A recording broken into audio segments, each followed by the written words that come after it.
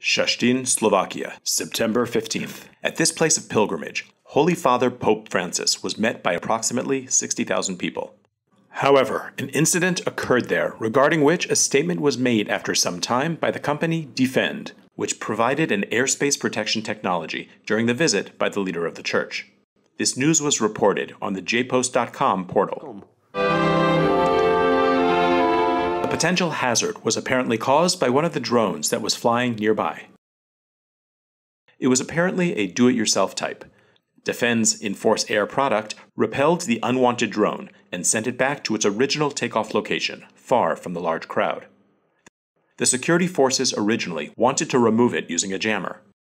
In the end, they determined that this option would disrupt events, for example, by interrupting live broadcasts and disabling local phones.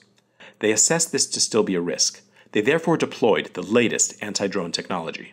Using RF radio waves and cyber technology, the EnforceAir system observed an unknown drone. Using the system, the operator can detect the signal and reprogram the drone's path. The drone can thus be directed to land elsewhere, outside the monitored area. And this is what happened in the case of the Mass in Szczecin. The case, however, was not assessed as being a security threat. For tactical security reasons, it's not possible to share more details. During the event, there were a number of drones in the air. The police assessed them as friendly. It's not yet known who the owner of the drone is, or whether criminal proceedings concerning the matter have been launched. Of course, a drone can also be used as a weapon, but not only as a weapon. It can also be used to harass someone and can be otherwise used in a variety of ways. One of the main problems with drones is that they are very easily accessible. For the mitigation of dangerous drones, jammers and even trained birds of prey have been used, for example.